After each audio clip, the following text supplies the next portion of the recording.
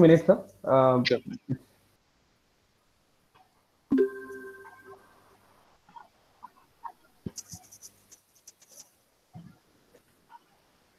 Sure. So you can hear me fine, right?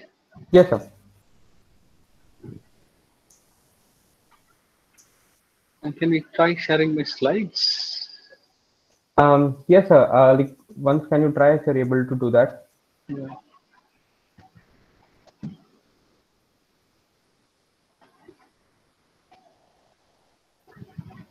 Can you see it?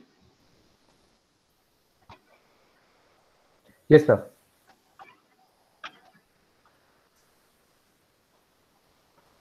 Okay. Yes, sir, it's visible.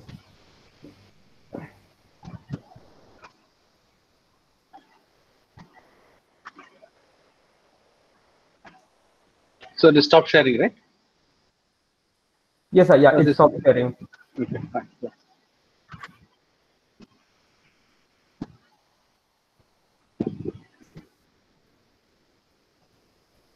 Okay, let's start. So, right. So today it's my great pleasure to introduce Professor Balaraman Ravindran. Professor Ravindran heads the Robert Bosch Center for Data Science and AI at IIT Madras, which is a leading interdisciplinary AI research center in India. He's a Mindtree faculty fellow and a professor of computer science at IIT Madras, and he has been also recognized as a senior member of AAAI for his long-standing contributions to AI. He has also held various visiting positions at IISc Bangalore, University of Technology, Sydney, and is currently a visiting researcher at Google. His research interests are centered on learning from and through interactions and span the areas of geometric deep learning and reinforcement learning. He has also co-authored the chapter on reinforcement learning in the Handbook of Neural Computation by the Oxford University Press. He received his PhD from University of Massachusetts Amherst, where he worked with Dr. Andrew Barto, and his master's degree from IST Bangalore. On a bit, I guess, on personal note, Professor Ravi was my internship supervisor last summer, and since then I've been working with him on projects related to reinforcement learning. Unfortunately, I could not meet him in person due to the COVID situation, but it has been a great learning experience for me working with him remotely, and he has been a constant source of inspiration and motivation for me, especially in my difficult times. So I'm really excited to give Professor Ravi the floor, who will be presenting various approaches for building gameplay AI, and the role of reinforcement learning in it. We'll probably be taking the questions at the end of the talk. So if you have questions, then you can raise your hand and then ask in the end. Over to you, sir. Okay. So can people see my slides? Yes, sir, it's visible. Yeah. Okay. You can see my slides. Great. Thank you, Uday, for the introduction, and thank you for inviting me to talk here. Yep. And so I'm going to talk about. I mean, this is the title I gave, Uday. Why do computers learn to play games? But reality, I mean, this is what I'm going to talk about. Why do AI play games, right? So it's not necessarily that.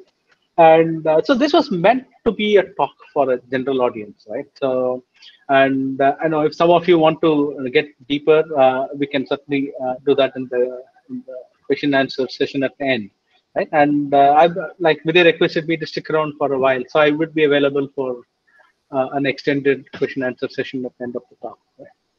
So let's get going. Right? So AI is everywhere, as all of you know. I don't have to really sell it, right? Whether it is social media or whether it is more serious applications, the AI is everywhere, and it's also getting out of the traditional IT sector and getting into judicial decisions and also financial decision making and so on and so forth, where AI is becoming a big thing, right? But even before that, right? Yeah, and games are always in it, right? So we all get excited about all this big ticket news items that come out. So a few years back, so you had this lot of excitement about AlphaGo, right? So it's the first computer program to defeat a professional human Go player, and that's Lee Sedol. The first to defeat a Go world champion. So that was Lee Sedol, and it's arguably the strongest Go player in history. It's become so strong, in fact, that Lee Sedol is now retired officially from playing Go, saying that it always bothers him that there is a stronger player than him out in the world somewhere.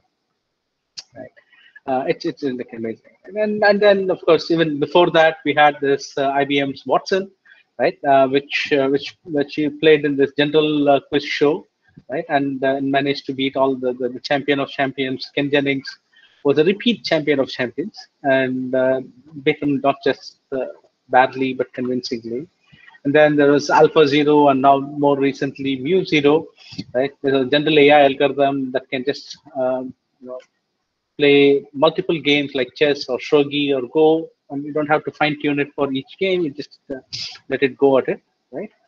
And yeah, I can keep going, right? Then you have StarCraft, which is now a better player than 99.8% of all human players. Um, but then all this excitement about AI, right? So I'm going to give you a little historic perspective. Some of you might have seen a few slides that I'm going to talk about now because I've been presenting this in multiple places. But it always fascinates me that we have been so taken up with this one branch of science and keep coming back to it repeatedly, right?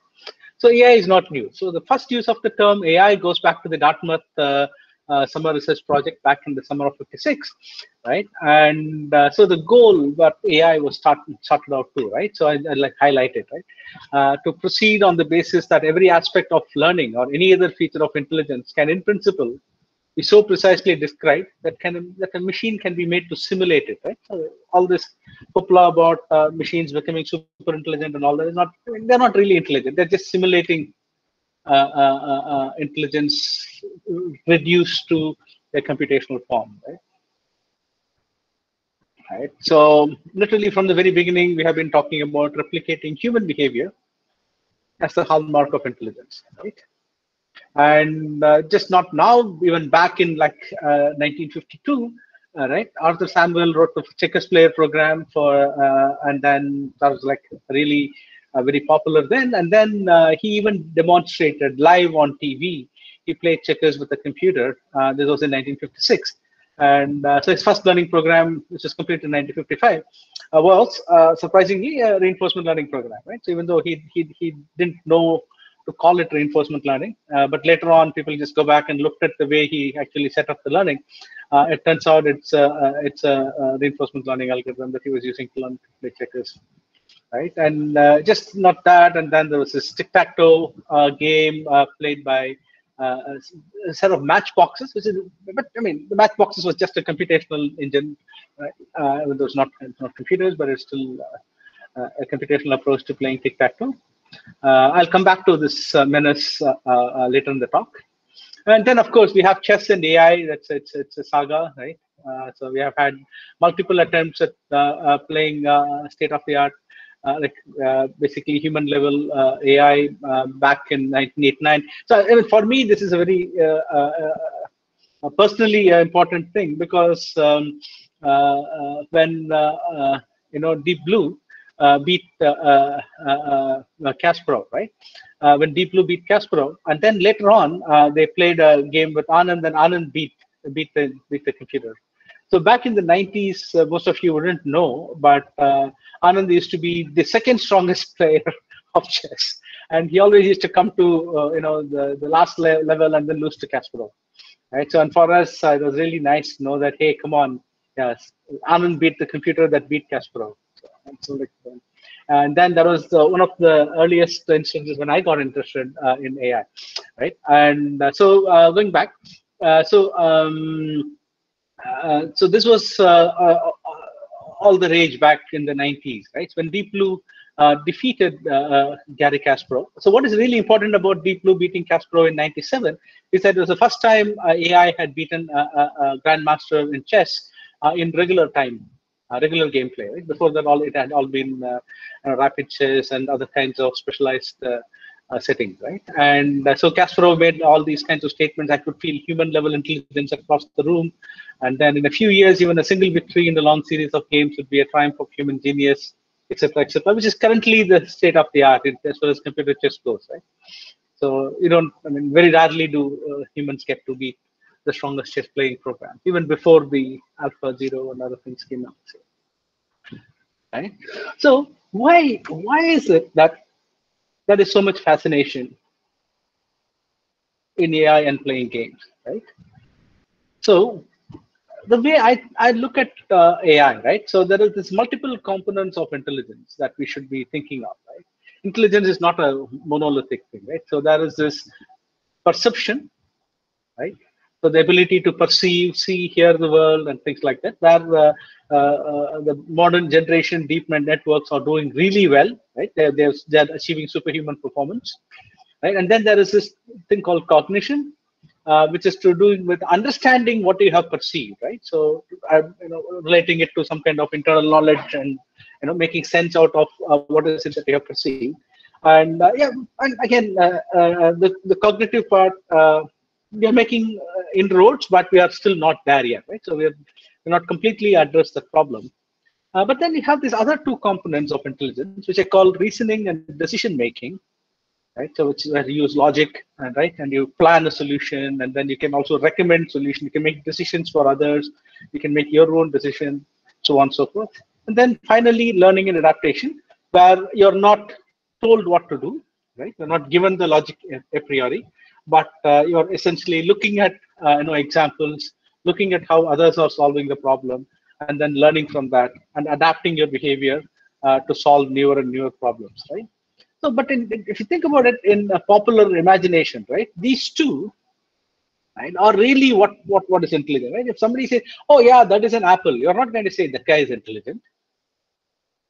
But then if you say that Google developed a AI to detect cats in videos, and you say, "Oh yeah, okay, that is a good AI, very strong AI." But if somebody says, "Oh, I know, I can see a cat in a video," you're not going to call that human intelligence, right?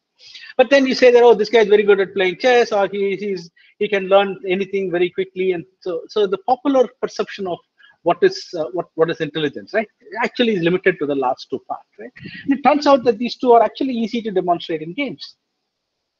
Right? If you look at the earlier times when people were looking at AI, right, they were not too involved, right? If you go back to the early days, right, so they understood that perception is a hard problem for computers to solve, cognition is a hard problem for computers to solve, and it turned out that reasoning and learning and adaptation were more easy to systematize, and they were more easy for people to attack, right? And they felt that this was easy to demonstrate, the fact that you can reason, the fact that you can learn, easy to demonstrate in games, and therefore, people gravitated towards games as a very natural proving ground for AI. And the whole hope was that, okay, once I have done this with games, I should be able to take the same principles that I develop here and use it for solving other places, right? So what are the advantages of gameplay? Right? So gameplay has well-defined objectives. You don't have to worry about, suppose I'm solving a real life planning problem and trying to make some decisions for a city as to how they should invest their money and so on and so forth. There's so many trade-offs that I have to come up with, and it's not even clear what is a good answer, right? What should be the good answer? But in games, no, you win, right? So well-defined objectives. And like I said, the cognitive part mostly is taken care of, even though nowadays, with the advent of deep learning, people are actually getting into more perceptually and cognitively challenging games because you can, right? So so that part is at least originally when people are playing chess, it's easy to take care of. And then third part is it's easy to simulate. Right? I don't need very expensive equipment. I can very easily simulate these games. Therefore, that made it repeatable. Also, right? Once I can simulate it, then I can make it repeatable, and then it's suitable for learning. And finally, it's games can be made complex, right? It can be made sufficiently complex so that they require non-trivial reasoning and decision making. And the fact that you can demonstrate non-trivial reasoning and decision making and this learning ability of agents on games, really makes it a suitable proving ground for AI. So this is kind of why people build game playing AI, and it kind of stuck in the popular imagination also. Whenever we beat a human champion or something like that, people turn around and look at it because of these reasons, right? Because they think, okay, this must require intelligence as opposed to cats on YouTube. Okay, so let's move on now. So I hope I convinced you why it's useful to look at games for AI, right? And why AI play games.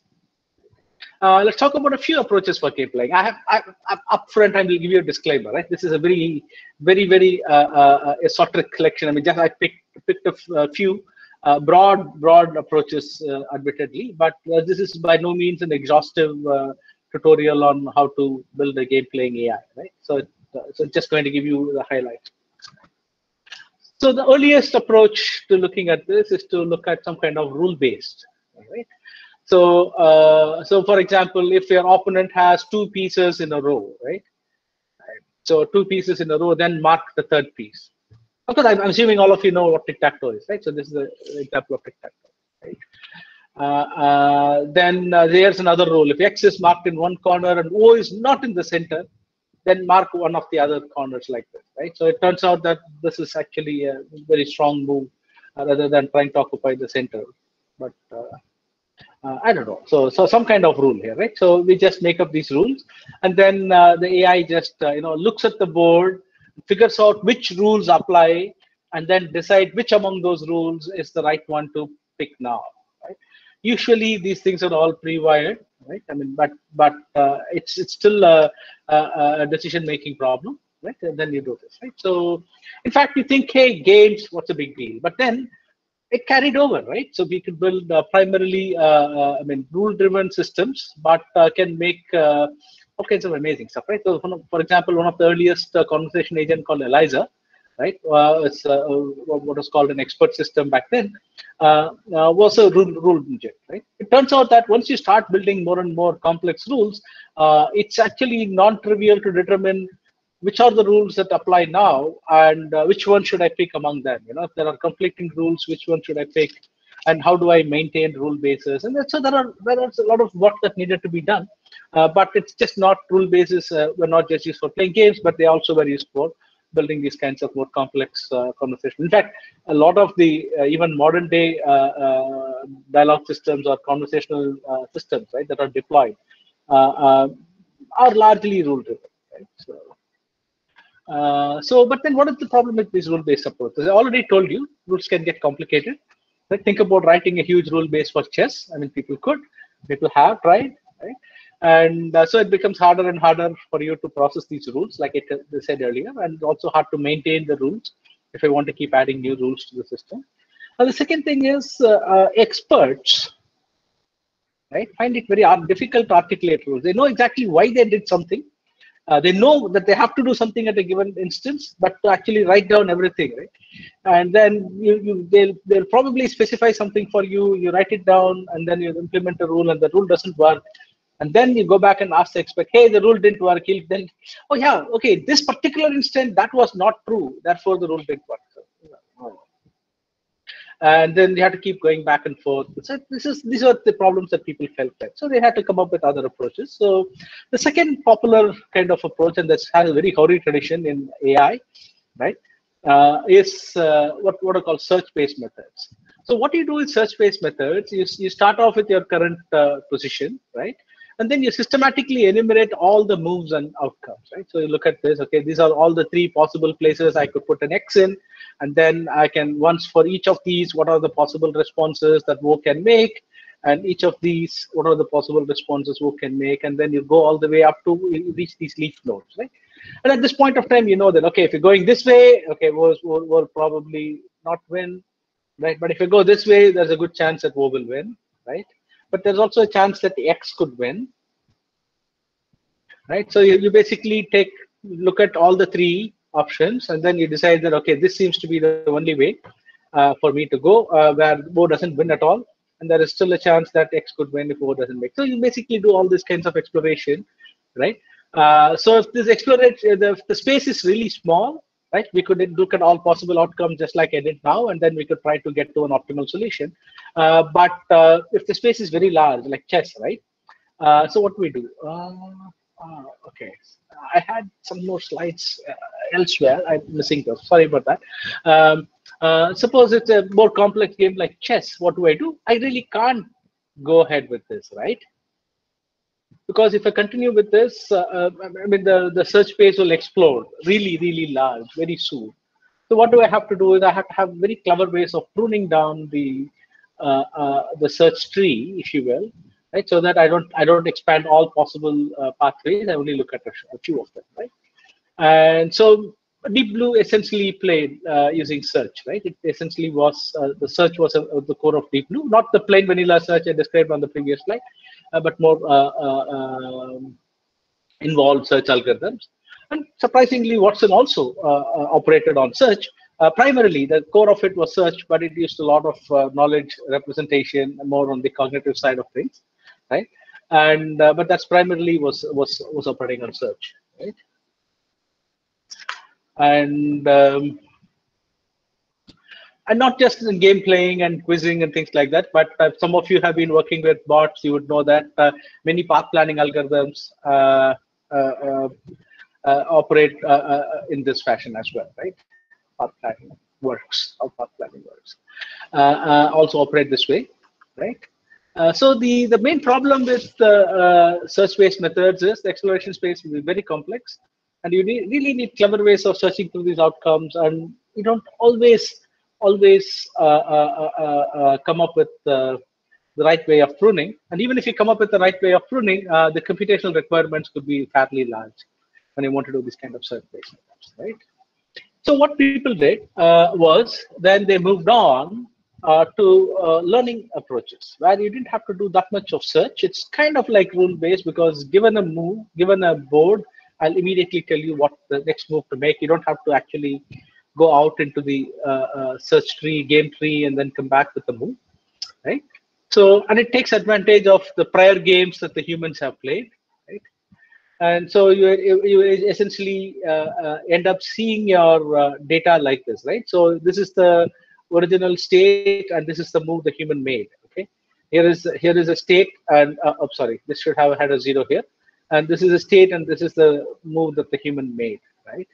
And here is a state, and here is a move the human made, and so on and so forth. They're given these kinds of pairs, right? If this is the current state, this is the move you have to make. Right? Given these kind of pairs, and you learn how to learn a rule that tells you, given a state, what is the move to make, right? And there's numerous success stories of using this kind of supervised learning approaches, whether it is playing backgammon, whether it is playing Othello, right, or whether it is playing checkers or chess. I mean, there are a variety of domains in which these have had enormous success. And of course, as you know, supervised learning is also behind most of the success stories that you see on this slide. This is essentially my very first slide that said AI is everywhere, right?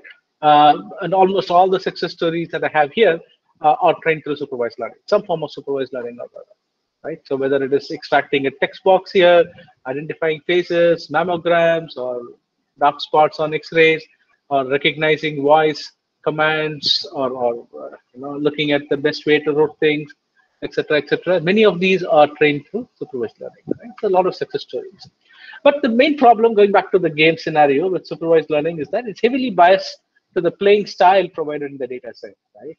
And as you must be reading in the news more recently, all the language generation things trained by, the internet text are heavily biased towards all the prejudices and and hatred that's floating out there on the internet, and they do tend to be more biased and ethically unsound, right? So that's one of the problems with supervised learning. And in the game domain, it is also limited by the human understanding of the game, so can potentially end up learning something suboptimal. How am I doing on time? Okay, not too bad. So what can we do about this, right? So we needed to come up with an approach where you don't necessarily rely on a human to provide you the right approach, right? You learn by doing, right?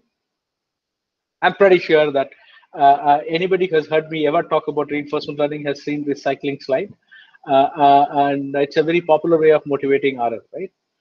So all these models of learning that you saw supervised learning essentially rely on this kind of a database, right? Whether it is for playing games or any of those tasks that I showed you, where you have the input and the desired output. Right? But then think of how you learn to cycle. So learning to cycle, you don't have the input output pair like that, right? I mean, I can give you 1,000 hours of videos of people cycling on YouTube, that doesn't mean you can get on the cycle and start cycling after that. Right? So you have to get on the cycle, or try cycling a few times, fall down, get hurt. So there is some kind of feedback. It is not without feedback, but the feedback is not what you should do. The feedback is something like, okay, what you did was not right. So I say the difference for you to think about RL versus supervised learning is in supervised learning, you get instructions. You're told what to do. Okay, if this is the input, this should be the output. In reinforcement learning, the feedback you get is evaluation. Right? You do something. You first give me an output. I'll tell you whether the output was good or bad. So it's evaluation. So that also leads to the other thing with this kind of reinforcement learning, is that you have to try different things. You can't just try one thing and then be done with it. You have to try different things so that you know which is the right one to try. Right? So that's the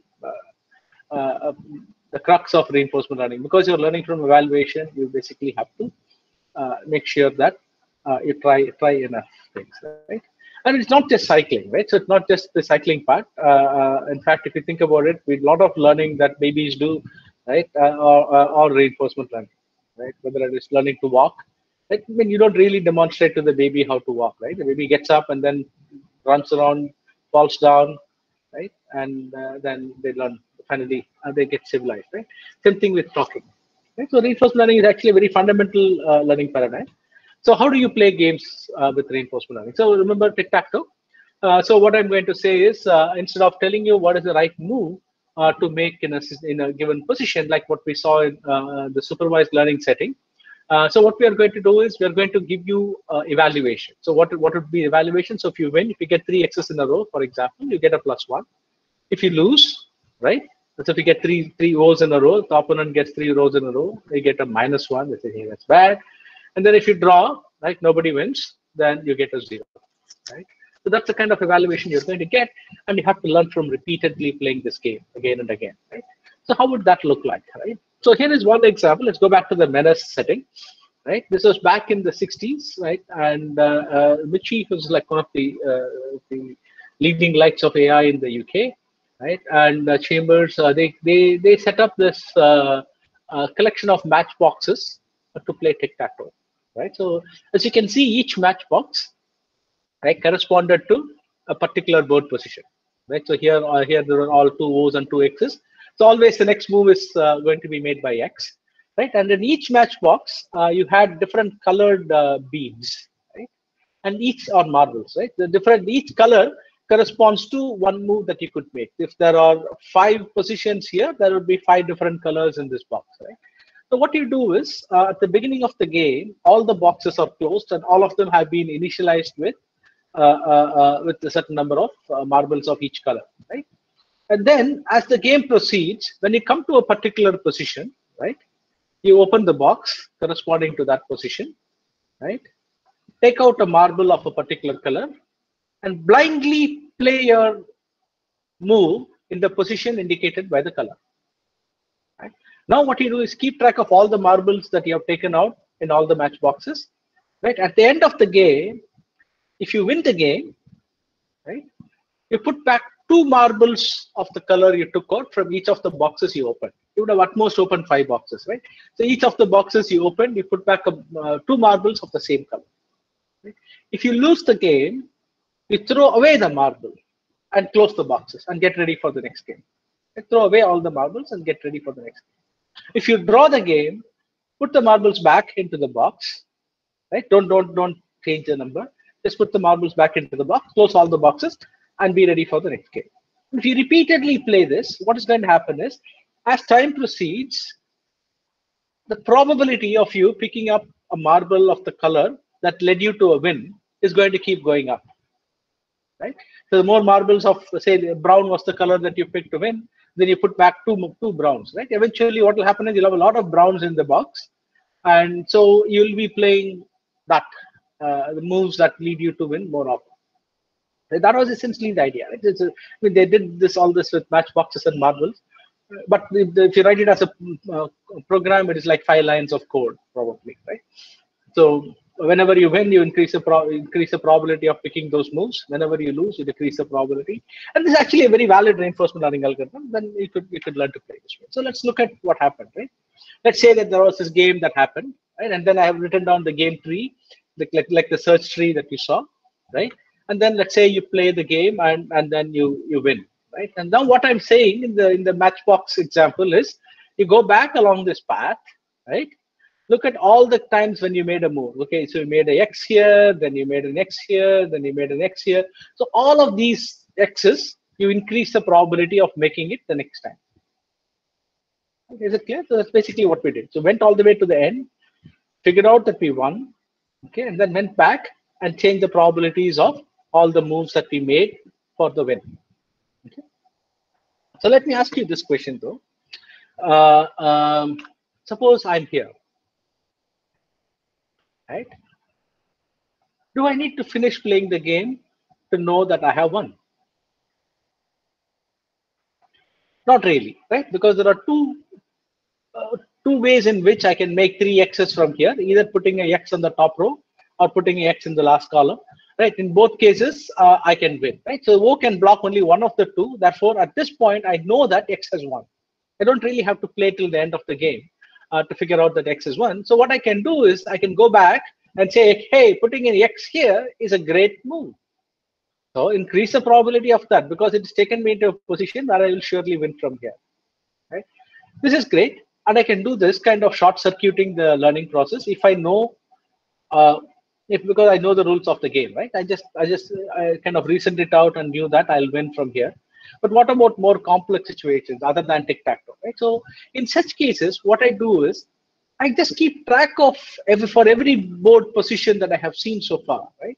What fraction of the games from there have I gone on to win, right? So maybe from here I've gone on to win, say 90% of the games, right? Maybe from here I haven't won that many. Maybe I have won only, say 60% of the games. But then I have taken a move that has taken me from a 60% winning chance to a 90% winning chance. Therefore, the move has to be good. So I'll increase the probability of playing the move. Likewise, if I go from a 60% winning chance to a 40% winning chance, hey, the move is bad, so I'll decrease the probability of playing the move. Right? So I do this repeatedly.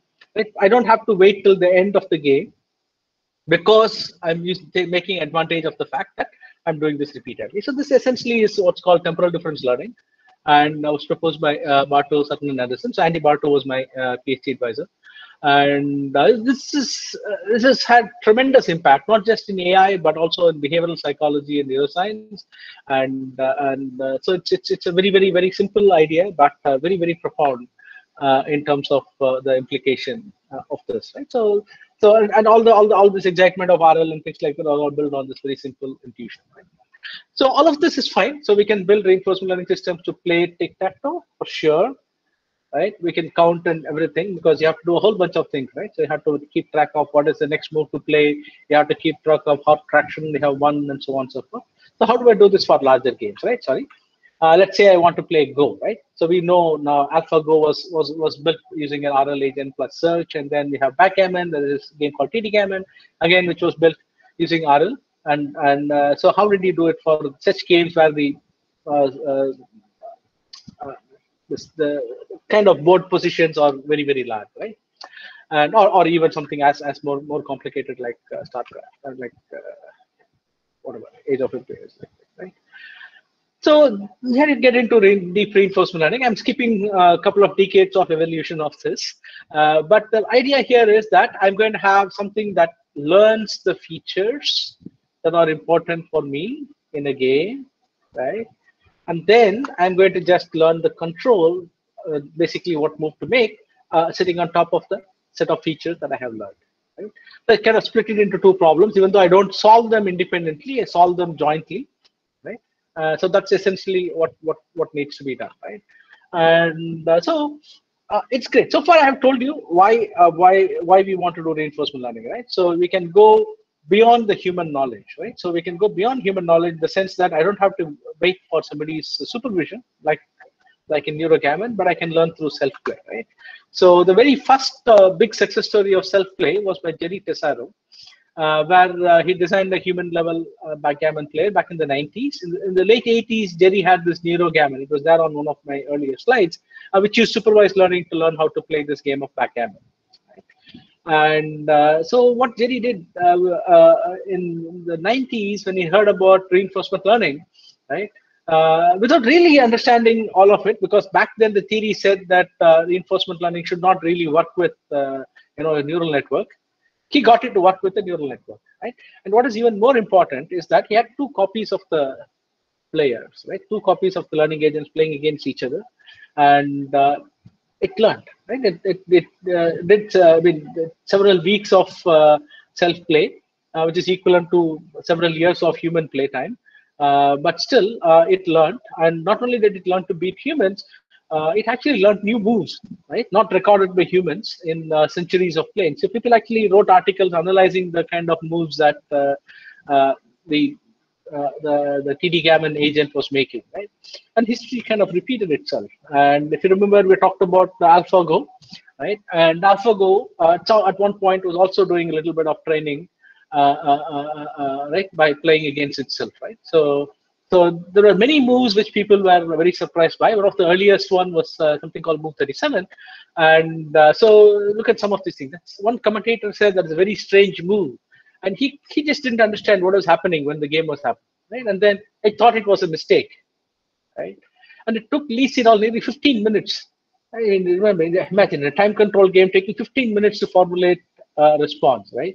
Basically, she's so confused, she'd never seen it before, right? And it turned out to be something that was actually very, very useful move and leading to a win. And the people hadn't analyzed that before, while AlphaGo had discovered that through self-play. Right? So these are all, I mean, so again, the difference of the Ancients engine again was trained using self-play, and it was learning, right, strategies that people wouldn't have been able to feed it, right? Same thing with AlphaZero, same thing with Mu0 as well. Right, and that's one part of it, right? So RL allows you to go beyond human knowledge, because you can do this thing kind of, learning by self-play or training against other copy. Another thing which actually makes reinforcement learning more applicable, right, is that you can actually take heuristics, right, and you can improve on the heuristics, right, by using reinforcement learning. You can get the whole trial and error learning part of RL, right, to start off on a prior policy, right, or a prior way of playing, some kind of heuristic or rule base or whatever it is that you have, and you can get the RL agent to sit on top of it, right, and somehow improve from that, right? There are many examples of this. For example, StarCraft, right? So it kind of was seeded by looking at imitation policy, right? So you look at how humans are played, and then you start off with that, and then you keep improving on that using RL. The same thing with non-game environments here, right? So there was this Google data center management thing, right? So how to do the power management in Google data center, and using a variant of AlphaGo like engine, right?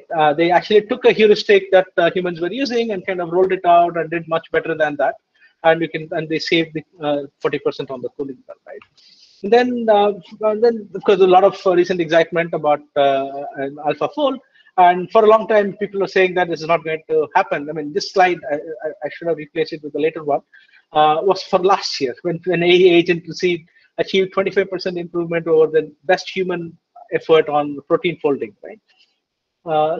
Just stepping back. So protein folding is a very complex problem, right? So we know the protein sequence, as you can see here. I mean, it's easy to get the sequence information, but from the sequence information, getting to the 3D structure of the protein, right? It turns out to be a non-trivial problem, and people have been struggling with this for a long time, right? And then there is this annual competition people run where you try to predict the structures of some proteins that people have already, discovered, but then the competition is, without knowing the structure, can you predict the structure of those proteins? Right, and turns out last year DeepMind made an entry that kind of achieved 95%, 25% improvement over the nearest human effort. But usually the top teams are clustered within 5-6% of each other, but this one beat it by 25%. And this year, AlphaFold version 2 basically got a near perfect score on all the known protein structures so far. so the performance was so mind-blowing that people have almost kind of decided to call the protein folding problem a solved problem. I'm still skeptical, but there is a good fraction of the community has a sentiment that they should just call it solved and move on and try to look at other things because the performance is so convincing, right? So it's amazing. But the point here is this was not completely done by learning from scratch, right? There was a human component that was already there. So there were some databases, right, that basically people had looked at scoring certain substructures and so on and so forth. All that information was taken in, right, and then those were used as heuristics to guide the RL agent, right? It's not completely RL. So here's another example from the pre-RL domain, right? And this is from the UT Austin's RoboSoccer team, and this is led. I mean, this is an old one, right? It's not even recent. I mean, they have been doing more amazing stuff. But the reason I like this, right, is the robot agents were not trained completely using RL. Right? So they were actually they had a variety of different kinds of approaches, which Peter Stone calls layered learning. Right, so they used different approaches for solving different problems, and one of the things that they actually used RL for was how to kick the ball. And so it learned to kick the ball to the goal because it's a hard problem, standing and kicking. You have to stand on one leg and generate enough force with the other leg to kick the ball. And then they got this agent trained. It trained so well that it could kick it into the goal from very, very far away. Right. So if you had used RL to solve the whole problem, probably it would have taken a long time for it to learn. But you can see that it's actually becoming very good at kicking the ball into the goal. And eventually, I can show you the final line. Right. So it won 14-0 here, and over the course of the tournament, it had 88 goals for and 1 goal against because it became so good at kicking the ball into the goal from wherever it was, and that part alone was trained using RL. So what next? Well, deep RL has really, revived excitement in the community. You can see that we are, right? So the number of papers is exponentially growing, right? But then many fundamental questions are still need to be addressed, right? So here again a slightly dated video, right? So you can see this. So you can this agent is actually playing soccer, is able to score goals and all that, right? And then the red agent is trying to stop it, and both of them doing something. But now what happens? The red agent just lies down on the ground and starts crying, and you can see that the blue guy is tap dancing around the ball, right? This gets completely confused because this is not a behavior that the agent has seen, so it's completely confused. It doesn't know how to proceed, right? And that's not something that you would expect of any kind of a reasonable learning system, right? So there's quite a ways to go to make sure that we do something that's logically consistent, not just something that is statistically consistent based on the training that we have seen so far. Right. So the goal for me is that we have to build an omnivorous learning agent. Right, can consume any information to learn, including domain knowledge, right, and also any kind of logic that you have, any reasoning systems, any abstraction that the human has, any world model, like any differential equations that we have that describe the world. All of this information should be able to be conveyed to the AI agent, and it should use it to learn. Right, this is closer to how humans learn. Right? So if you really want to do strong AI, that's the way you have to do it. Right? So I have a slide. I can come back to this, right? I can come back to this slide in a bit. I think we are out of time.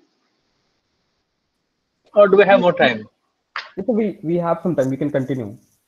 Okay, great. So okay, this is literally my last slide, right? So I can show you my conclusion, then even come back to this. I wanted to spend more time on it. Right? So people ask me when to use RL, when not to use RL, and things like that. So I have a few thoughts here. Right? Not again, not exhaustive. Sorry. So here's the first situation. So when the desired output, right, is unknown. So what do I mean by that? So so it could be a supervised learning problem. It could be normal supervised learning problem, right? Where the labels for you are hard to obtain. Right? So I don't know how. So it could be like a situation where getting label information is very expensive. It could be like a medical domain. Could be like domain where you need real expertise. A lot of analysis have to go before I can assign a label to a data point, so on and so forth. Right? In such cases, you could use reinforcement learning. And in fact, one nice way of using RL there is looking at what is called active learning or active labeling problem, right?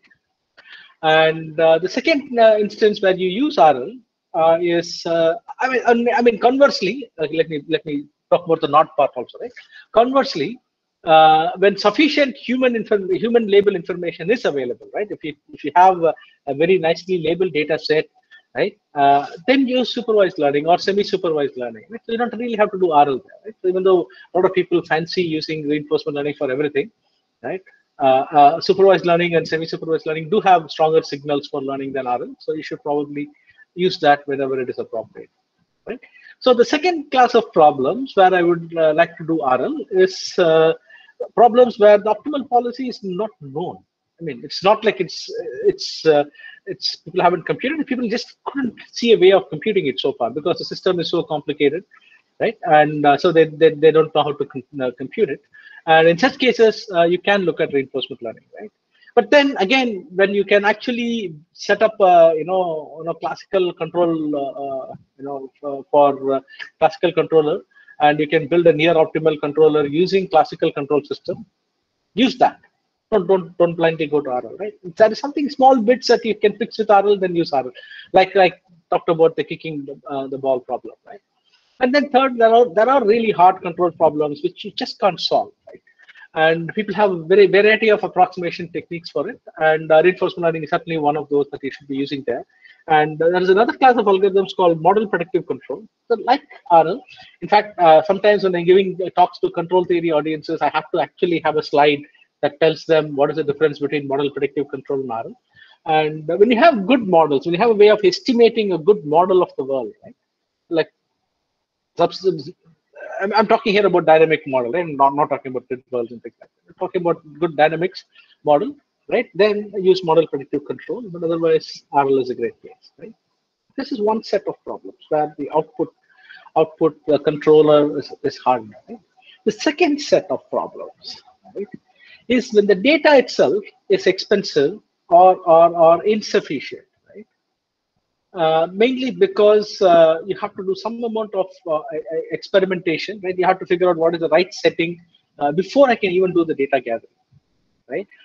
For example, some kind of resource allocation situations, right? Where people sometimes use A/B testing, right? Is this good or is this good, right? So, typically, I would say that A/B testing is something that you use when the allocation, right? How many times do I try A versus how many times do I try B? It doesn't really depend on the outcome, right? I say, okay, 10 times you throw A, 10 times you show B, and then we'll figure out which one is better, right? It doesn't depend on the outcome, right? But then RL is great when the allocation depends on the outcome. Hey, if you first start off by showing one A and one B, then we'll take it from there, right? So let us see how often people click on A, how often people click on B, and then slowly maybe put more budget for A1, A2, as opposed to just testing A and B. So those kinds of on the fly, where the actual decisions that you make are dependent, or the data gathering decisions that you make are actually dependent on the outcome of the previous experiments you have done, right? In such cases, use reinforcement learning, right? If you're running deterministic experiments, quite often RL might not be the answer, but there are exceptions to that. But again, if the combinatorially many outcomes, then even with deterministic experiments, you might want to use RL. So the final class of problems I'll talk about is when there's a sequence of decisions to be made, right? It's hard to label all possible sequences, right? So, I mean, of course, people do that in language, but in most other situations, it's hard to label all possible sequence. And therefore, people like to use a sequential learner, sequential decision maker like RL, right? And other cases where the sequential labeling problem is actually a non-IID problem, where your decisions you make down the line actually depend on the decisions you made up front, right? In such cases, using something like reinforcement learning, which optimizes the policy as a whole, is important, right? So then you use RL. Of course, when human demonstrations are available for the sequence, demonstration in this case would be labels, right? If human labels are available for uh, trajectories, right? Use them, right? Don't be reliant completely on RL, but use them with care, because human demonstrations, like we already saw earlier, right, can kind of push you into suboptimal paths. While you might want to start with human demonstrations, but you might want to improve on it down the line, right? So those are some of my quick thoughts I put down in terms of when to use RL and when not to use RL. And we can discuss more during the questions. Of course, a lot of references out there, and more have come online now. But it's just too many of them out there. And of course, I also have a short tutorial on RL that I gave oof, COVID. Yeah, a few years back now. I don't know, maybe 2 years ago. COVID has reset my temporal perception, so I don't know when things happened anymore. Yeah, so you can look at that, and also you can, my of course, some of you might know that my RL courses are online. My RL lectures are online. You can look at that as well, and feel free to browse through our website or the center or my website for some of the more interesting work in this line. Okay. So that's it. Any questions? I'm happy to take. Yeah, thank you for the talk, sir. It was a great talk. And yeah, so if people have any questions, so they can raise their hand. I have some questions ready. Like the people had prepared some questions. So if there are any questions about the talk related to the slides, then the people can raise their hand and ask.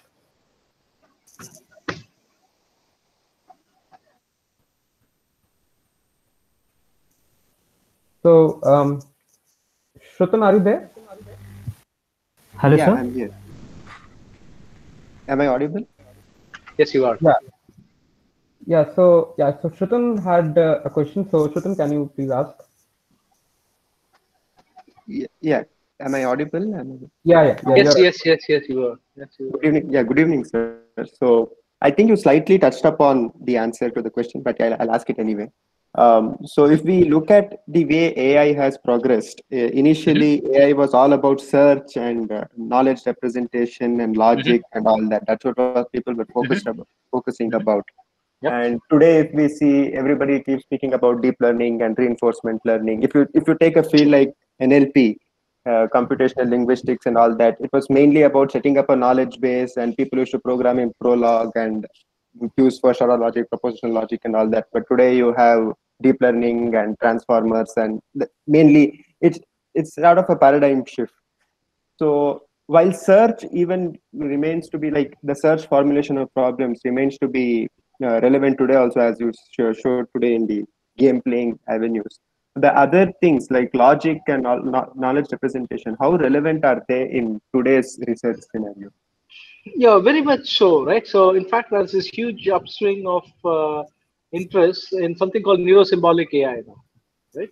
And so everybody understands that deep learning brings a lot of power to the table, but only for certain things, right? So this whole symbolic reasoning, where people use logic and knowledge representation and other things to solve really hard problems, right?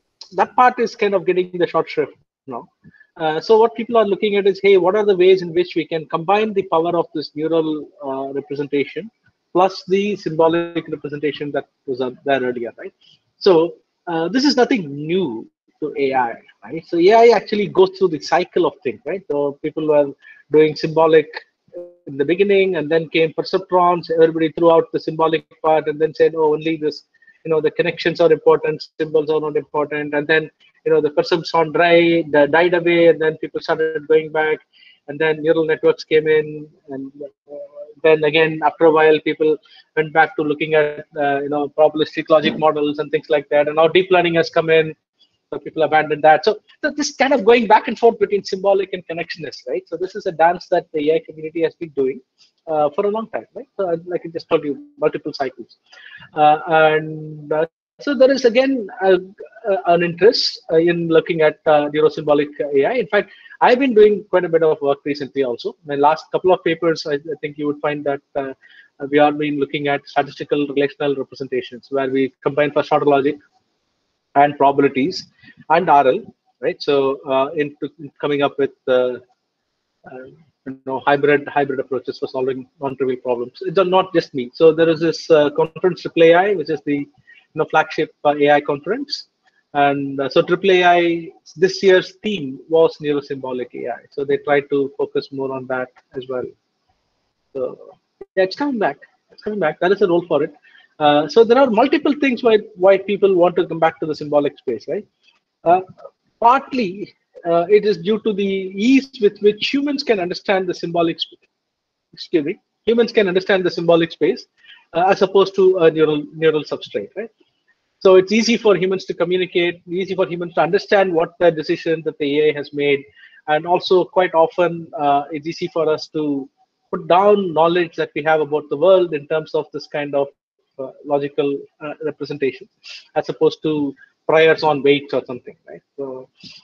So that's one of the main things that is driving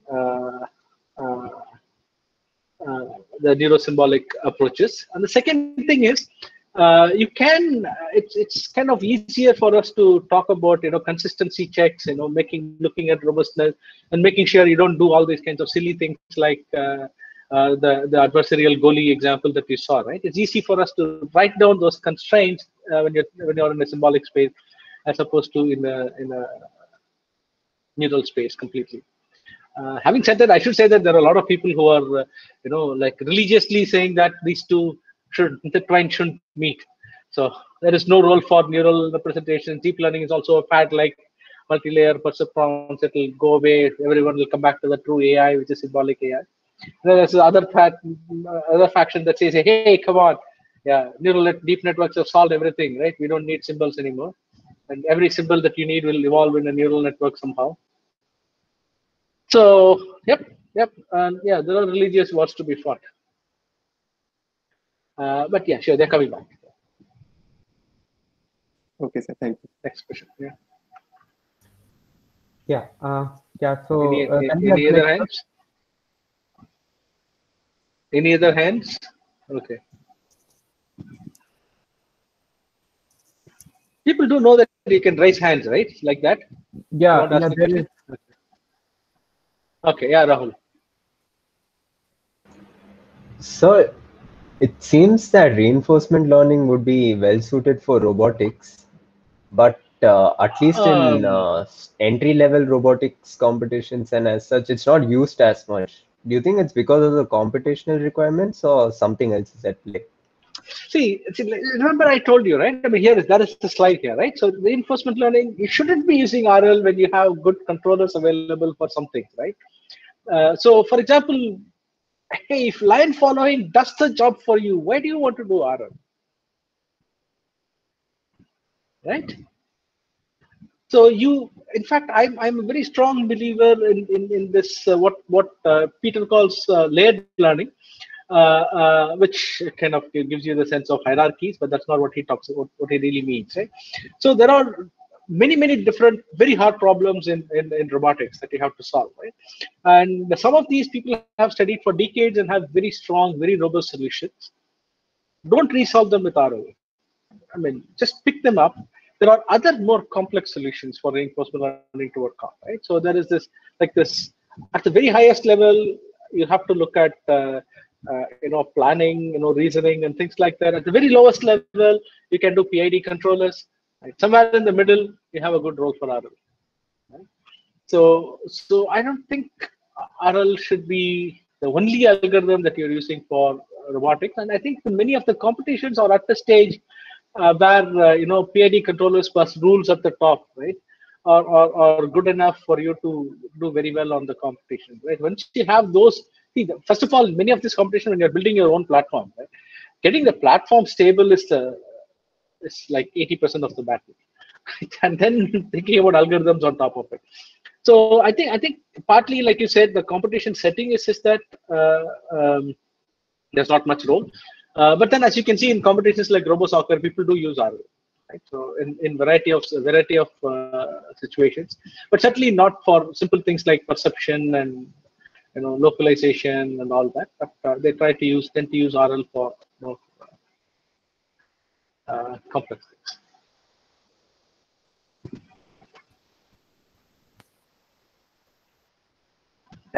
I'm not sure if that answers the question, but yeah, Jaydev. Yeah, good evening, sir. Yeah. So, sir, my question was like, as the basic concept behind RL is self-learning. So, can we use RL in stock market analysis, because it is really hard to prediction in stock market? Uh, sure. What exactly do you want to do? So, like predicting, like because that is will be a really hard job, like how the market will react. It's a purely a time series prediction problem, right? So what you really have to identify is what are the external factors that are influencing this time series. I think the challenge is that, right? So if your goal is going to be, hey, I want to use RL to make sure that I get the right set of factors on which I'm going to build a time series model, Okay, yeah, sir. then yes, there is a role for RL. If you're saying that, hey, I'm going to replace my time series prediction model with the reinforcement learning engine, maybe not. I'm not sure, right? I mean, Okay, I mean, yeah, you have to think about it. But then I think there is a scope for RL. But remember, right, where the experimentation part is involved, then RL is great. But okay, if sir. it is just a simple curve fitting, no. Okay, sir. Yeah, got it. Sir, one more question. Sir, I recently saw on the RBCD website that you trained some Navy officers for on ML and AI course. Oops. Like so, sir, their main job is they have field work. So how can AI and ML help them in their work? Like how exactly? Okay, let's put it this way. So Navy is actually, I mean, they do a lot more than you think, right? So there is a naval training college, and there are the places where they're actually doing some, some experiments with AI and so on and so forth. And but then the way that we train them, the level at which we train them right now is more on an awareness level, right? It's not like they don't get a degree or anything. They can go back and start doing stuff, right? So this is more on the awareness level, so that they can go back and they know how to evaluate new technology that says that they are using AI in it, right? So that's the kind of level that we have been training them. Okay, sir. Not So not that they can go it's build kind their of like own AI. so, sir, it's kind of like introducing them, like how it, what exactly it Yes. is. Okay, What sir. exactly? And give them some kind of hands-on thing how to build solutions. There'll be a lot of use cases and other things in the program, more than the math and coding and stuff like that. They do a little bit of coding, but very fundamental, like Python Okay. stuff. Thank you, sir. Yep. Anybody else? So what would So you yep. so what would you consider a good approach to reading research papers?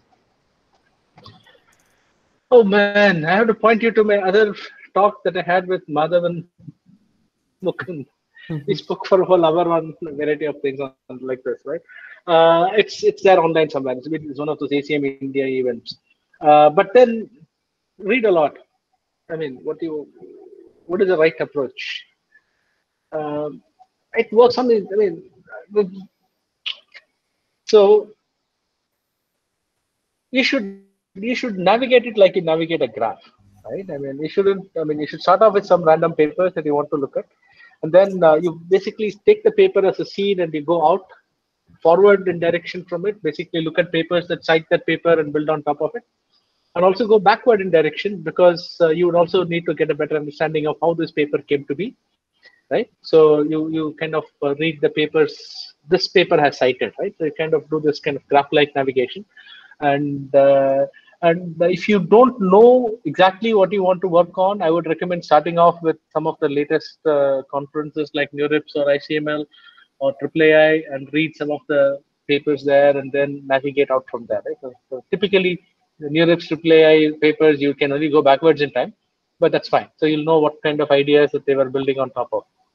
Right? So that's the way to find papers. How do you read the paper? I mean, it's tricky, right? So depends on your level of sophistication in the field, how long you have been reading papers in the field.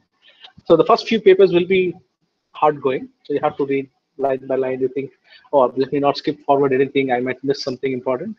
But then as you keep getting more and more experience, you'll know how to skip.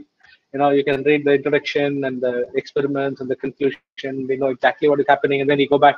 Okay, this seems to be an interesting thing. Let me go and find the details, and you go back and start looking at it.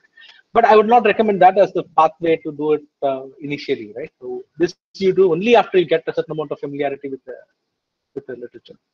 Right? It takes a while, right? But you will get there. Yeah, Manav? Yeah, Good evening, sir. So thank you for your talk today. So you highlighted the importance of RL in games. So my question was, when do you see us trusting RL more in the real world domains? Like, do you believe there's a need for a shift of focus towards explainable AI? Like, we know deep neural networks generalize well. However, we don't really know the prime reason for it. Yeah, sure. I can answer. Am I allowed to say "the" in answer? Sure. Yeah, of course. Explainability, trustworthiness, interpretability, robustness, all are very important. In fact, again, I forget. I mean, I've been doing this multiple talks now because everything is online. There is this very nice concept. There's this paper called "Need for Elities." Things like reliability, right? Repeatability and explainability. So you have these are elities. They end with IL. Of course, safety and also elity, even though it's not doesn't end with ILT. Right? So this is essentially when the technology reaches a certain level of maturity, right? You're no longer surprised that the algorithm works. You're no longer surprised that the technology works. Just showing proofs, right? Proof of concept is not sufficient. That AI has now at least come to a point where, again, we can go back and say, hey, proof of concept is not sufficient. I want the elities. I want the explainability, the reliability, and all that. Right? So I think it's certainly there, and we have a lot of work to do before we can make sure that we can trust the AI solution that you are working with. In fact, I never signed up for voice authentication on my credit card, even though every time they ask me to sign up. Sure. Thank you so much, sir. Just a follow-up question. Why were you skeptical about the AlphaFold results which are achieved? I'm not skeptical about the results. I think the AlphaFold results are all kosher, right? I'm skeptical about the fact that the protein folding is a solved problem because AlphaFold can't explain to me why it folds the protein that way. So again, the explainability question in it. Yes. Thank you so much, sir. Yeah. So Vinay, you said you had some canned questions, right? You want to get to that now? Sorry, sir? You said you had some pre-prepared questions. You want to get to that, or have they been already asked? Yes, they've been asking them like those questions only. Okay, fine. Yeah, I'll wait for the next hand up then. Yeah, Nihal. Nihal. Yeah. Hi, sir. So in your talk, you mentioned omnivorous learning, right? So is this in some way similar to embodied AI, where like an agent tries to make use of sound and sight and all the senses of perception it has available to it? Yeah, see, perception is only one part of it, right? So, I mean, how do you use the perception, right? So, I mean, doing tabula rasa learning, even with the perception.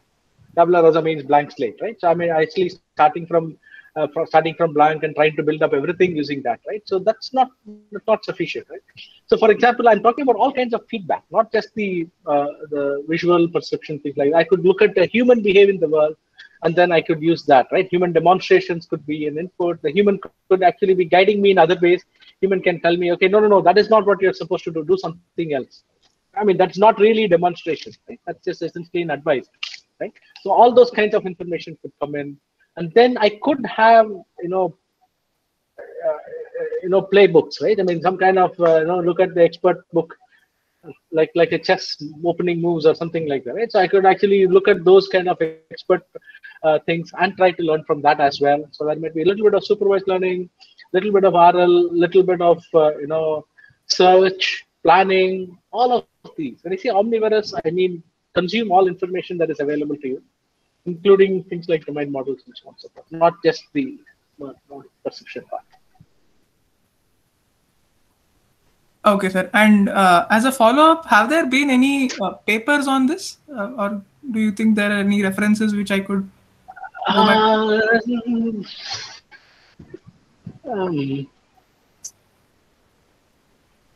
Not really that I can think of the top of my head. Yeah.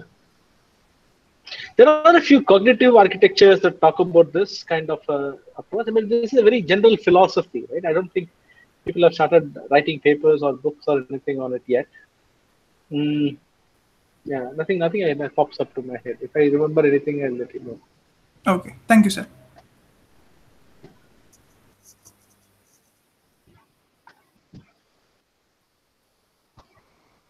So, Manav, you still have something to ask? Oh, sorry, I forgot to lower the. No, that's fine. That's fine. Yeah. I think Anything else? Niranjan, you had some questions. Niranjan, are there? There is nobody by the name of Niranjan. Oh, there is Niranjan. Okay. Second.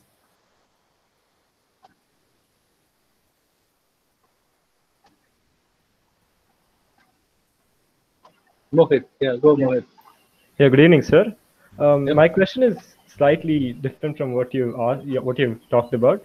If you see outside India, a lot of research has been driven by industrial research labs, and it's been increasing these days.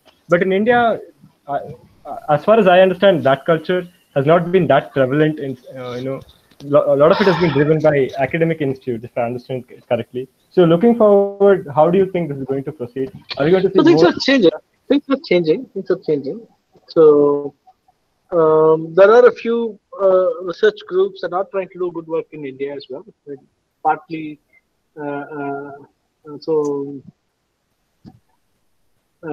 partly like these are multinational companies that have Indian research labs that they're trying to do non-trivial research work, right? And there are also Indian companies that are trying to do good research. But the economy is scale, right? So we really India is a big country and all that, but we really don't have that much spare money to sink into this research kind of. I mean, a lot of factors that kind of inhibit why large scale research doesn't happen in India, but it's changing slowly. We're waking up to it, and there are more and more investments coming in, right? And for example, TCS has a very strong research investment in India now, right? And so do multiple companies that are like Amazon, Google. All these guys are beginning to improve their Indian research. Microsoft, for example. In fact, Microsoft Research has got such a good lab that there are people from outside India, like people doing PhD abroad, who want to come and do summer internships in Microsoft Research India, not just Indians. And so there are pockets of these places that are coming up, and hopefully, yeah, a few years down the line, there'll be a lot more, right? Thank you. But I mean, I've been in the Indian research ecosystem at least for 15 years now, and the upward trend is very clearly visible for me now. I'm pretty optimistic. Okay, that's promising. Yeah. Yeah. Yeah. Can you hear me? Yes. Yeah. Yeah. So, so my question is: so currently, reinforcement learning, a lot of focus is on games and many other aspects. My question is, when do you think it would become, say, profitable on a large scale? And in what ways do you think it can become profitable? Reinforcement. See, I mean, there are some interesting things which I mean, people are using reinforcement learning for, right? It's beyond games, right? So, for example, I don't know if you looked at the Loon project. LOON, Loon. So that's a balloon project. Which Google unfortunately shut down recently, but people are actually using RL to fly the balloon. Right? There's like this huge balloon that could go anywhere in the world and then give you network connectivity there or something like that. Right? I mean, so this is very, very challenging RL problem and all. And then there's a bunch of, for example, I work with some problems where we are solving very large scale logistics, supply chain management problems using RL, right? And likewise, there are other domains where we are actually trying to use reinforcement learning, which I can't talk about in actual real life applications, right? And so, for example, another one, right? So we actually have been looking at bidding in power markets and trying to regulate power, and there's so many complications that come up right there, and so it's very hard to actually have a closed form solution there, right? So you have to do some kind of experimentation. So again, we are looking at RL. So until we come to a point where reinforcement learning algorithms are fairly standardized, right, and you don't need to have a faculty member or a top flight researcher from one of these companies plugged in to solve the RL problem, right? It's for that particular setting. RL is still going to remain a niche thing, right? So I think largely it's because a good fraction of the reinforcement learning development has been in more like an online setting, right? So that's where RL really comes into its own. But people are very wary in the industry setting to say that, okay, I'll have a adaptive learning agent work online, especially given the kind of errors that learning systems make now. Having something sit online and make those errors will open up the company to so much litigation, right?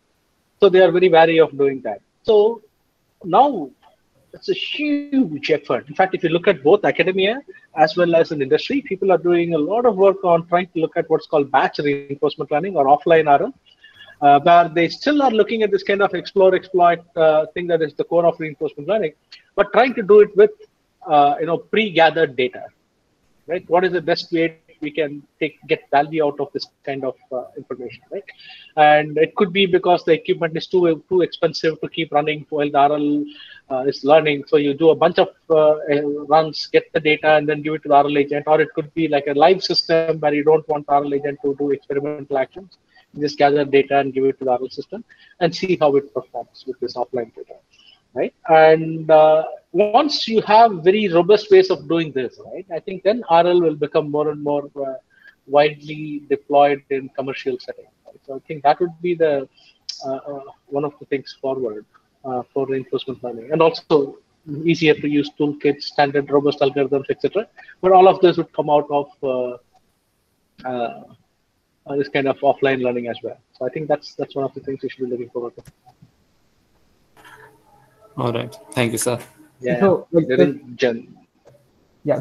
So I actually add Yeah. a little bit to that. So I think as sir said, so it's like as of now, RL is a very research-oriented topic. Like more like I'm not saying that it's not carried out in industry, but it's still a very research-oriented topic.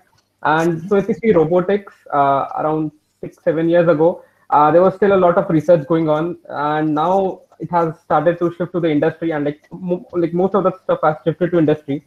So and because RL, so in RL also we can expect the same thing, but still there are a lot of moving parts, and the enthusiasm in I think in RL has come only because I think one of the breakthroughs has been that DeepMind's Atari, and then this Lee Sedol thing, AlphaGo thing happened. So after that, yeah, people started actually realizing, oh, this can work, and yeah, I think maybe like in 6-7 years we can imagine, like, although the horizon after 5 years in artificial intelligence is very blurred, like not even 5 years, like you cannot expect what next will happen. But I think this will slowly start going to like some real world systems where we can actually see and like, okay, this is where the thing is working, and then we can look at more like more on like research more into like maybe explaining those systems and interpreting and stuff like that.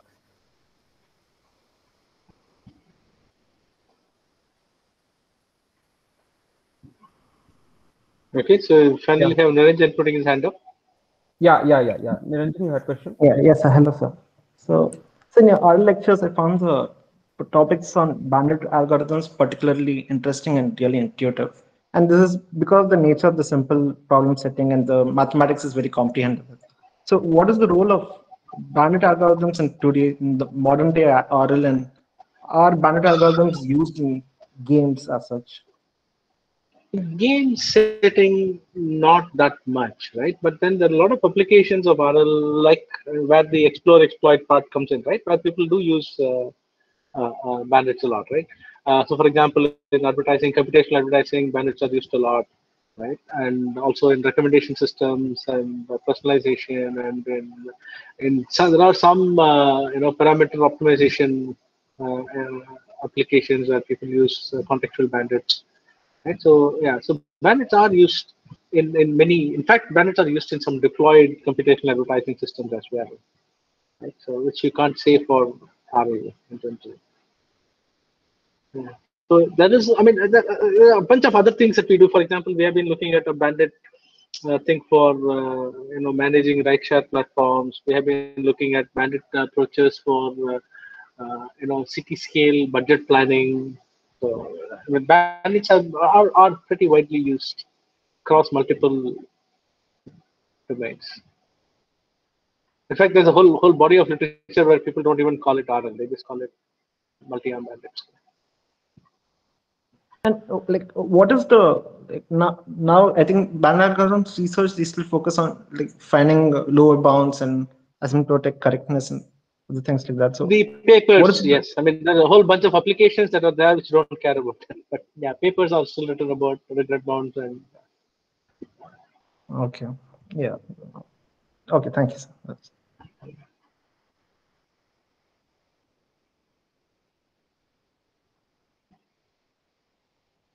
Yep. Anything else? Yeah. So I think Rakshit, are you there? You had a question.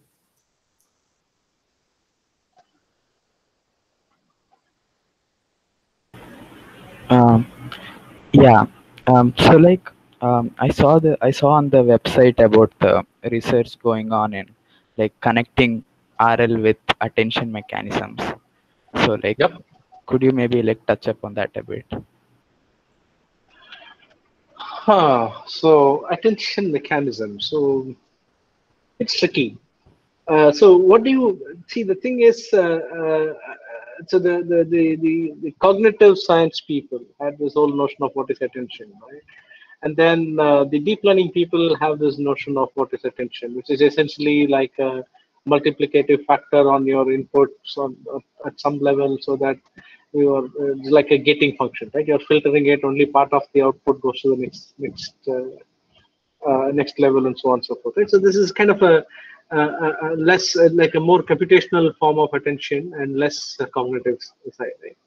So I have been very interested in the cognitive side of attention, where you look at a world. It's just kind of like the filter, but a filter applied at the perception side of things. You look at the world, and then there are very few things that you would like to attend to when you're trying to solve a problem, right? So suppose you are trying to open a bottle, right? So you don't really customize your policy based on the color of the bottle or anything. You only look at the cap, right? And then what the cap does, and then based on that you would have a policy for it, right? So that is basically one notion of attention. And there's a lot of work that we have done in looking at RL and that.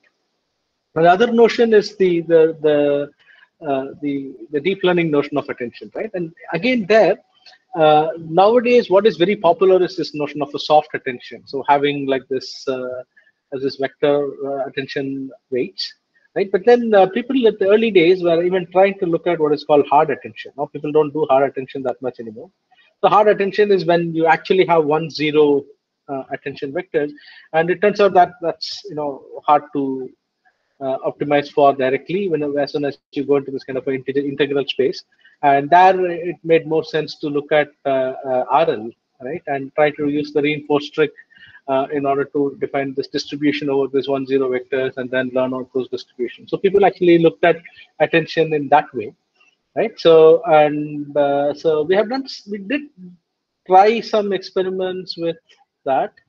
We tried to push that direction, but we didn't have too much promising results. So we have actually fallen back on using the regular attention in the network, but looking at attention outside the network, looking at focusing your computation on certain areas and so on. So in fact, you should read the recent hierarchical planning paper that we have in ICAPS. I think the final version should be out in a couple of days, where we talk about a planner deciding on what the reinforcement learner should attend on implicitly.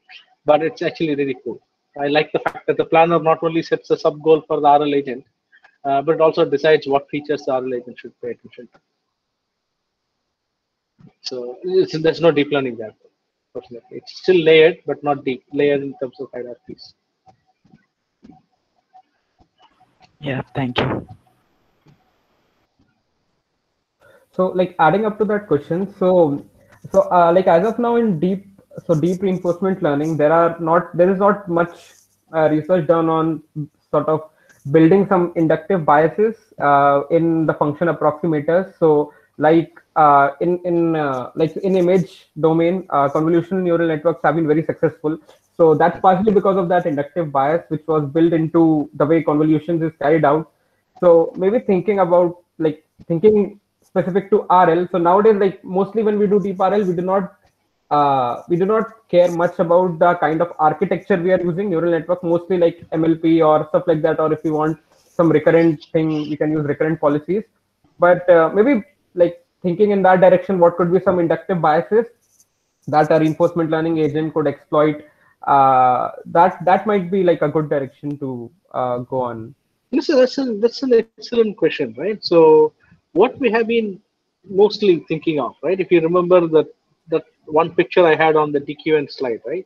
So one way I've been thinking of is that, hey, the bulk of the RL part, right?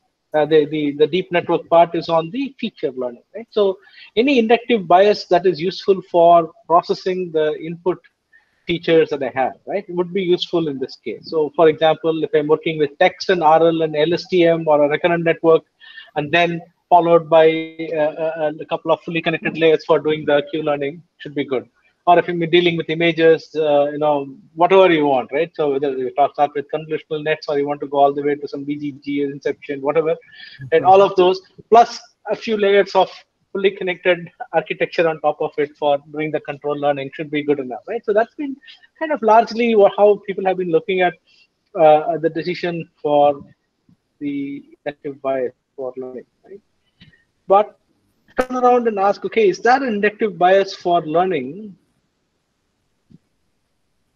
policies? Right? It's an interesting question. So what would be, is there a bias that's good for learn, like a policy basis bias, right? In fact, there have been work in RL where people talk about base keys, right, that are good for learning value functions, representing value functions, and so on. Now it'll be interesting to see if some of those biases that people have talked about, for example, could be proto-value functions, or could be eigenvalue basis, or could be Bellman basis functions. There are a variety of a few of these basis functions that people have talked about for representing. Is that a computationally tractable way of doing them, right? With the deep architecture, that would actually be interesting. Yeah. Yeah. That's a good question. Yeah. So I think Aditi, you had a question. Yeah, good evening, sir. My question is not exactly related to RL, but more like in general sense. I came across this research project in the RBCD website on AI and ethics for the Indian context. Given that there has been a lot of buzz on ethics and AI, I think Google in the US, especially right now. Yeah. So India has like. Hey, that is not the right kind of buzz, but anyway, go on. Yeah, but yeah, like I meant in general. So, given that India has like way too many diverse cultures, languages, and all, how exactly is this like project? Like, if you could give a little insight on how they're gonna go about it. So, for example, I can tell you some of the specific sub-projects we're looking at, but I also would recommend picking up this recent paper by this lady, Nitya Sambasivan. Okay. So Nitya works at Google, but she wrote about, her team wrote this paper on why AI ethics should be looked at in a different lens for India. So I think it's actually a very nice read. So one of the projects we are looking at, for example, is, hey, India is moving to a very quickly is moving to digital economy, right? And this surprisingly is actually making it harder for migrant workers to get into banking, which is, this is something, don't ask me why, but this is something which people are being observing on the field, right? So now the question is that something that AI can do to mitigate that? Is there some way you can actually make it more customizable? Looking at that, that is one thing that we are looking at from the migrant population point of view. So that is one special project that we have. We have put out some kind of like a broad view idea document identifying certain technologies that need to be developed for doing this. Let's see where that goes. Another project that we have been looking at is on healthcare. This is purely driven by the social science people. So, looking at the perception of healthcare in AI in healthcare in India, right? So, looking at what is it that people are? I mean, do people perceive this as fair, unfair? I mean, look, access to all this AI technology that is coming in, and those kinds of questions, right? So again. That's something that got completely stalled because of COVID. Right? So that is one part of it. The third project that is running, which is more relevant to the question that you asked, right? So people talk about biases, bias-free RL and bias-free ML and so on and so forth. What is the interpretation in India, right? So talking about something that is statistically bias free in terms of certain protected attributes and so on and so forth, it's fairly easy to express computationally. Whether to solve or not is a different question. It's fairly easy to express computationally, but you come to India, there are so much more constraints. It's no longer a simple question of being statistically neutral to certain variables, right? If I say gender, then I should have the same fraction of decisions, positive decisions and negative decisions made regardless of the gender, right? So it's no longer that simple, right? So in India, there are so many constraints. You have additional things. Legally, you're mandated to be unfair statistically in certain situations, right? Is there an easy way to express that? Is there a computationally tractable way to express that and optimize for that, right? And can you put out, say, some kind of a toolkit that says that, okay, you plug in your allocation strategy, your reservation strategy policy into this engine here, and out it will spit something that is fair with respect to that strategy, right? So that is one thing that we are looking at. So there are things like, this is not something which is very common in places outside India, right? So I don't think people will spend too much time looking at those kinds of work. So we have to solve the problem for ourselves, right? So that's part of it. And then a few other things that we have done. I mean, for example, the whole notion of privacy. Indians don't have a notion of privacy. We are very happy to poke our head into our neighbor's window and actually walk over and offer unsolicited advice, and that's all kosher for us, right? So all this super obsession with privacy is kind of a Western social construct, right? So what is an appropriate notion of privacy for the Indian context? So that itself, for example, is not clear to me, and so there are a lot of very interesting questions to ask like that for the Indian context, right? So it's pretty nascent. I'm happy that we are doing it because not many people are actually doing it in the Indian context. I mean, Google is one who has started. Microsoft is a few ethnographers are looking at it from Indian context, and IIT Bombay has a center that looks at technology ethics and in India, but that's about it, right? So we need more people to look at it, and there are a few. I like it because there are a few law schools now that are starting programs on AI and ethics.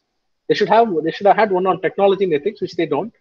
Probably they didn't get funding to start any of those, but now at least they're starting one on AI and ethics, which this is interesting. So I think we'll make progress there. But more and more people need to get into this. But I told you a sample of 3 programs that we are running right now. I don't know if it completely answers your question, but that's about the best I can do. Yes, sir, it does answer my question. Yeah. Anyone else? Sir, I had a question. Yep. Am I audible? Yeah, you are. You're with a little bit of echo, but yeah, I can make out what you're saying. With remote research becoming so popular because of COVID, how Not is it popular, but yeah, inevitable. like? Yeah. So how do you suggest? How do you think is a good way to progress research when so many papers are computationally infeasible for students?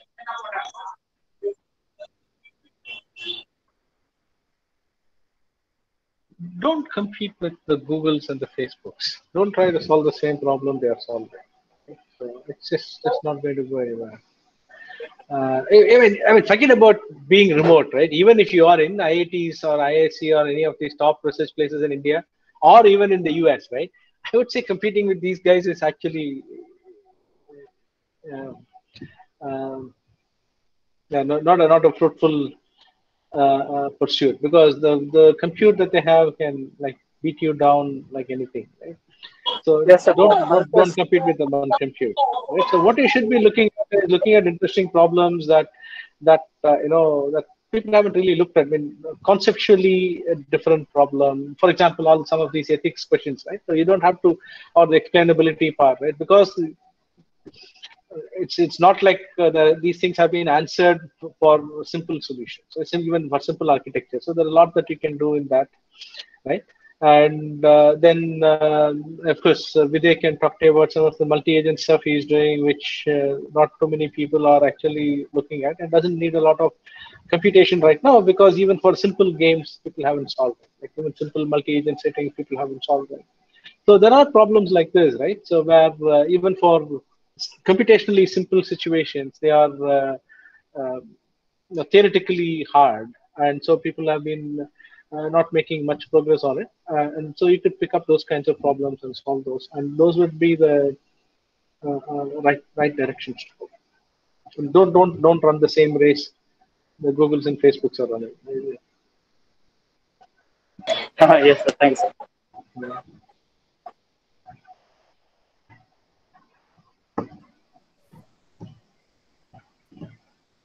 Yep. So we're done, right? Yeah, and yeah, there are no more questions. Like whatever the questions I had, the people had sent, so they're over. So yeah, I think mostly it's Yeah, done. it's 5:40. So Yeah, actually, like we took a lot of your time, so sorry for that. But it was a great session. It was great to have you. A great talk and a great interaction session. So thank you. thank you very much, sir. I, And I, I had fun also. The questions were interesting. So I had fun talking. Yeah, yeah. and good. Thanks. Yeah. Okay. Yeah. Thank you, sir, and have a great weekend. You too. Everyone, yeah. Thanks.